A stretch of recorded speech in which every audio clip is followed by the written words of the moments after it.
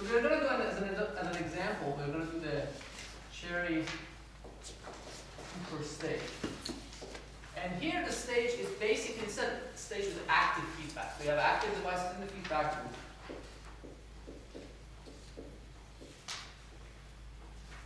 And you have basically a resistor divider here with two resistors.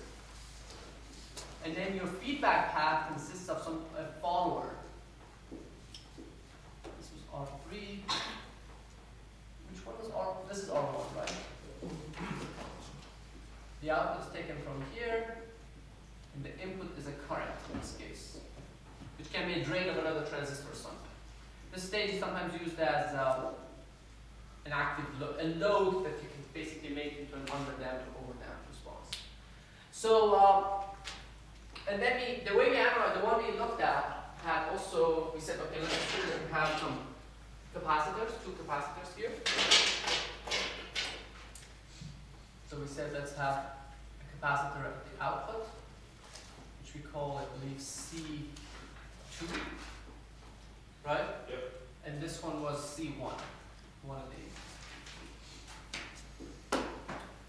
So we said, well, let's find out what the transfer function and everything looks like, right? So the first thing we determine is the asymptotic transfer function, right? H infinity. How do we determine H infinity? We have to choose a source, and then basically say that's our reference source. We have to be clear what it is. So in this case, we will say, okay, well, let's assume, well, let's look at this, and let's look at the pi model for this guy.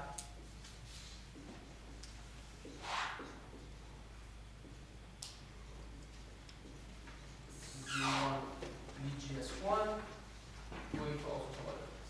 So if you choose this as a reference source, then you can scale it by factor k. So basically k is here. Let's first set to k to go. If k goes to infinity for finite output voltage, that means that this current has to be finite, which means that VGS has to be 0. When VGS is 0, it means that this voltage is 0, and this current is 0. And that's true at all voltages, at all frequencies. So this, even if you're bipolar, this current will become 0 because its voltage is 0. Even if you have some finite resistance at low frequency. Anyway, so and for determining the infinite transfer, the asymptotic transfer function. So in this case, how much current does go through the C1 if the voltage across it is 0? If the voltage across is forced to be 0 by feedback. So therefore, there's no current flowing through here, so all of this current will have to flow there. So this current, if this is I in, this becomes I in. And this is basically a follower, which means that you have this current flowing here, and this voltage being 0, it gives you a measure of voltage here, which is related to that. So what is this?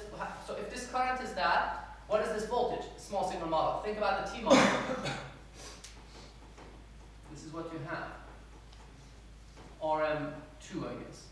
So the current through these guys is I in, and this voltage is 0, so that voltage would be minus I in R3 plus RM2. And then to have that voltage, if you have a V out, this is a voltage divider ratio here. So this to V out is R1 over R1 plus R2. So if you do it the other way around, if you make it upside down, V out over I in becomes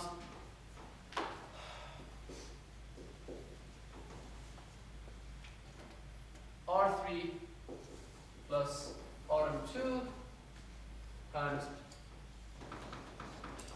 1 plus, it would have been R1 over R1 plus R2, so it would be R2 over R1. With a minus sign, and because of this inversion, and what you have is basically, so this is your H infinity.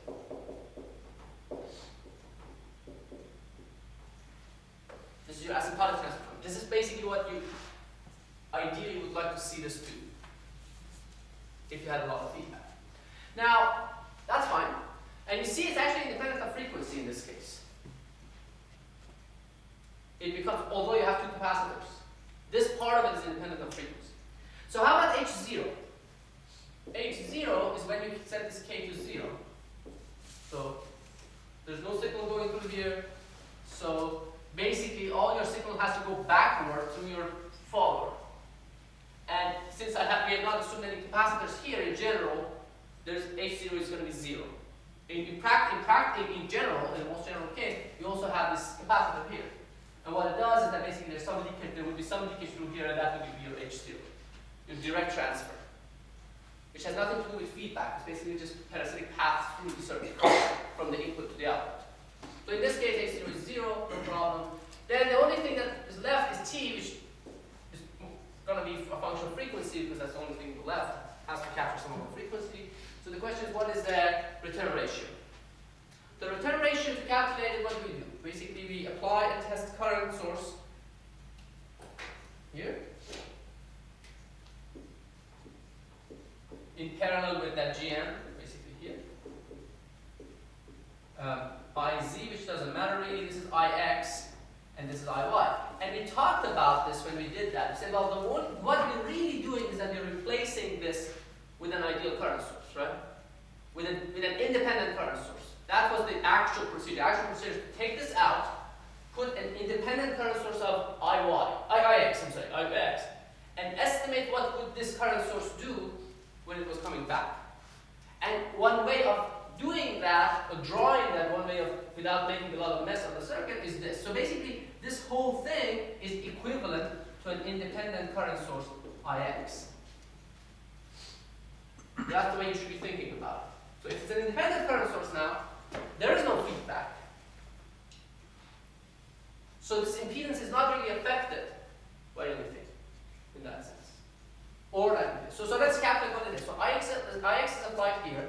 So there's a current divider here between this guy and that guy. One way to think about it is that you can look at the low frequency thing and the high frequency element. So there are two ways to do this.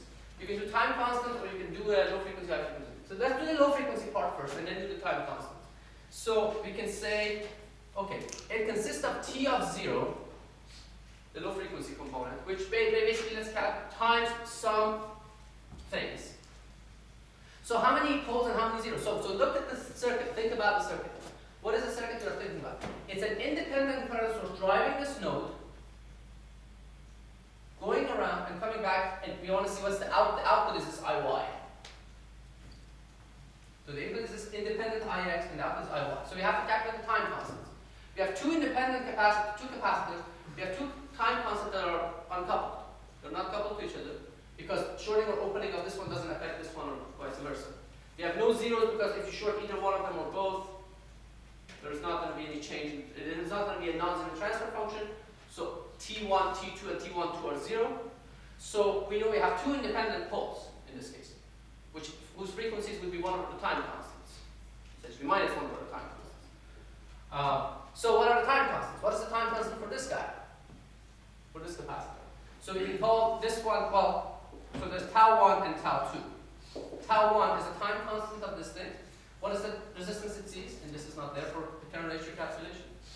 What resistance does it see? It sees R3 plus R1, right? So it sees it's C1 times R3 plus Rn1, or Rn2, I'm sorry. Rn of that guy. And looking into here, you don't see anything. There's nothing, it's just like infinity. And this is exact. What I'm writing, there's no approximation. And C2, what is the resistance seen by C2? R1 plus R2. So I have two time constants, so I know I can write it as tau 1 as 1 plus tau 2s, and the reason I can factor it like this is that we determined them to be uncoupled. So we know that these are independent. How did we determine them to be uncoupled? If I short or open this, the resistance seen by this guy doesn't change. And vice versa. If I short or open this, the resistance seen by this guy doesn't change. So they are uncoupled. So that's what it is. And T naught, we can calculate T of 0, we can calculate it, right? So it's basically low frequency calculation in this case. If this is IX, this voltage becomes R1 IX minus R1 IX. So there is an R1 there. And then you have it a follower here, but the impedance here in the follower is infinity, right? At low frequencies. You have an infinity voltage here, so basically all the voltage, so you have a voltage division between Rm2 of this guy, R3, and infinity. What is this voltage? It's the same as that voltage. Right? So this voltage is the same, so you get what multiplied by Gm of this guy, and that's your return ratio to get this current. I mean, there's a minus sign which goes back to the definition of the return ratio, which has a minus sign. Okay, so that's it. So, and this is correct.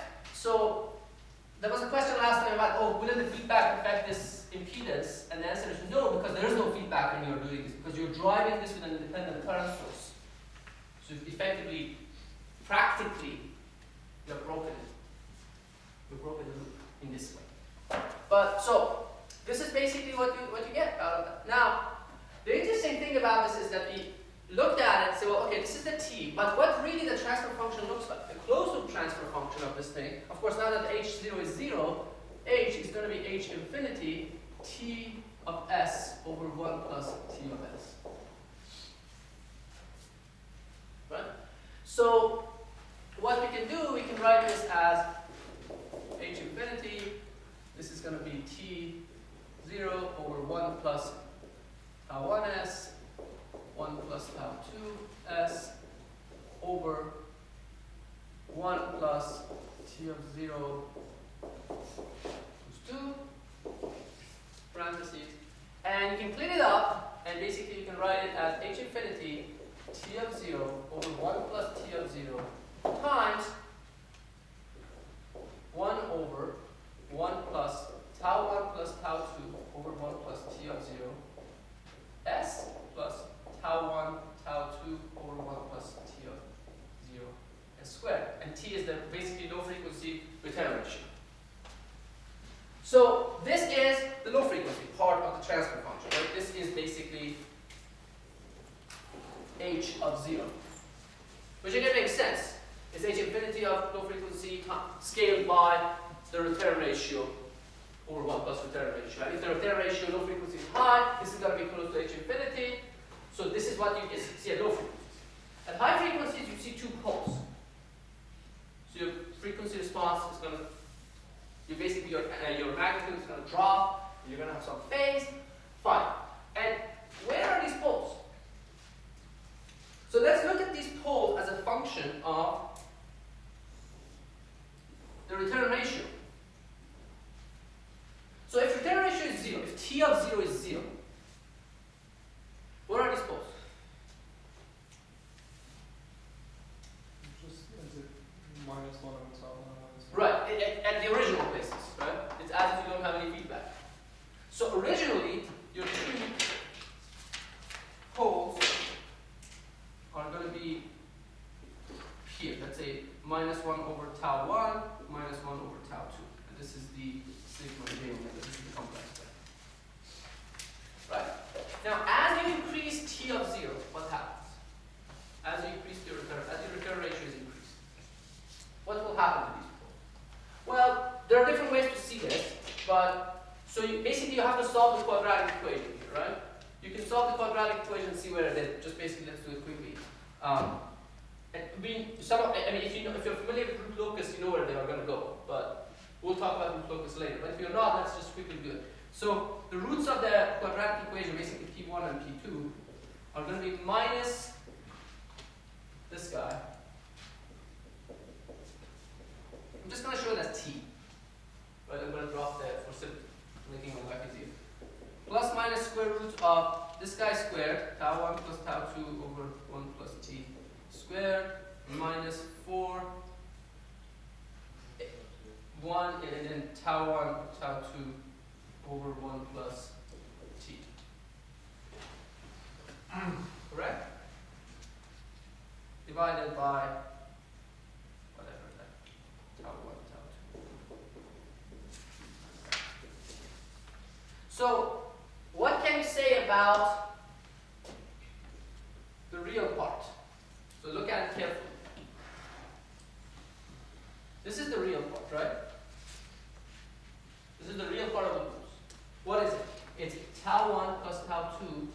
tau 1 plus tau 1 tau 2, factor of 2 here. So it's independent of t.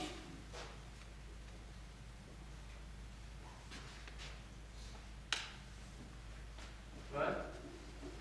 Is that correct?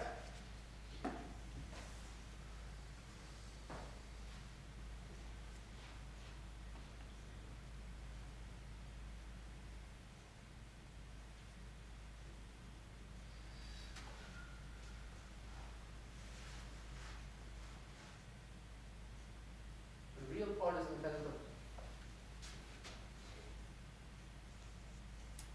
Well, that term under the square root, that could be some.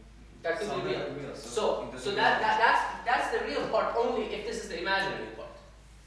So on that, otherwise basically the real part changed. But what can you say about it? What can you say about this? What can you say about P1 plus P2? You're right. I mean, so let's say for the second argument, there are P1 and P2 are real. What can you say about P1 plus P2? P1 plus P2, this term disappears, right? Because one is plus, one is plus, one is minus. And this 2 disappears. So P1 plus P2 is simply at tau 1, at minus tau 1 plus tau 2 over tau 1 plus tau 1 tau 2. Right? This is where P1 plus P2 is. So it says that the sum of the real parts, their sum will remain constant, is independent of t. That means that if this pole moves this way by this much, this other pole has to move this way by the same amount. So their average, the mean, remains the same. Their sum has to remain the same, right? So that tells you something. And let's look at it. What happens as you increase t? As t increases, this term becomes what? Becomes smaller. So the difference between these two becomes smaller. So that means that the poles, as you increase the t, start moving this way and that way. So the poles, as the return ratios increase, they get closer and closer to each other. So this is increasing t, or t0. And they get closer and closer and closer. And where do they meet? At some point they meet, right? Where do they meet? Divided by 2, right? They meet at this point. They have to. Their sum has to be this. And if they are equal, each one of them has to be half of that. So they meet exactly halfway. So, and this is the point where Q is what? Because beyond this point, this is the point of Q equals exactly equal to 1/2.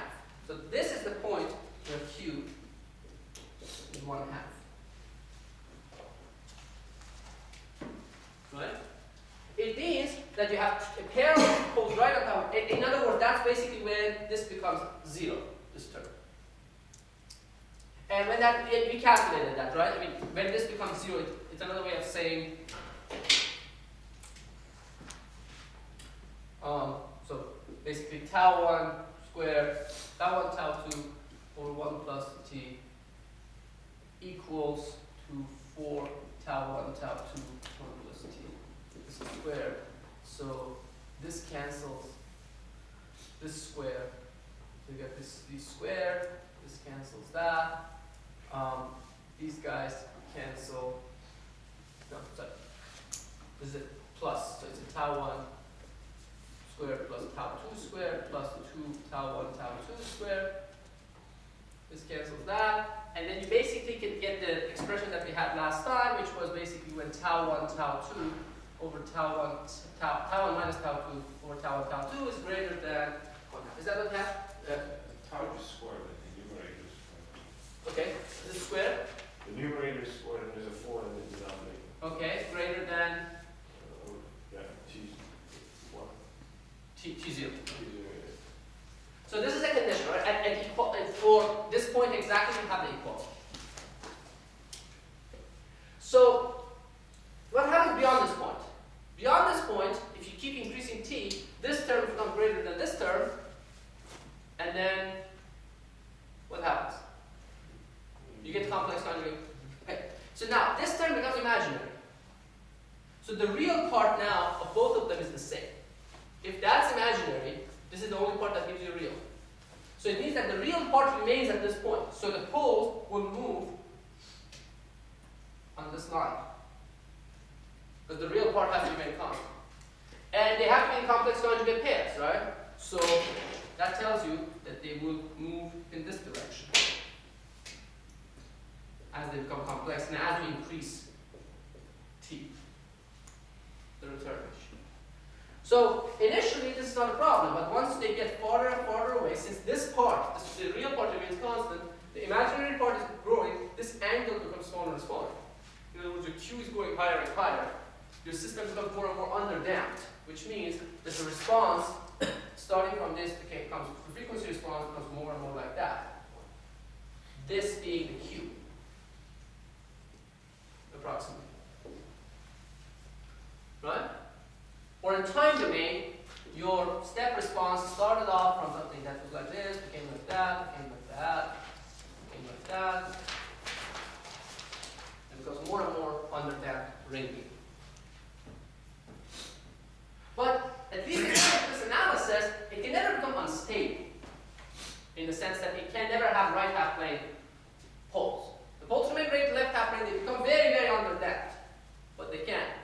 But now let's introduce another element to this. Let's say you have a third pole. So how can we have a third pole? For instance, if we were to take into account this capacitor, C3. Right? There's something associated. Now, these guys are not uncoupled. So if you really do that, it becomes a second order polynomial here. But bottom line is that you will have 3 poles to start with. So if you have 3 poles to start with, and then when we talk about root locus, we'll see exactly how to predict something like this. So you start off with 3 poles.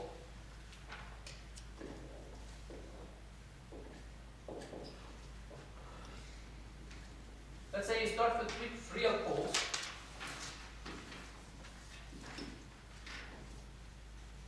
And what do you think will happen as you increase T? If these guys are close to each other, let's for the sake of argument, the effect of this pole is going to be not very large on their behavior. So they will start still qualitatively behave the same way, right? They will move towards each other. So these guys will move this way towards each other. Just move this way, this way. But they won't meet halfway, exactly halfway anymore. They will meet somewhere else. And this guy will end up going that way. Going farther and farther away. Now, you can actually, there's a method, root locus method, which basically tells you exactly how to come up with this, and we'll discuss this later.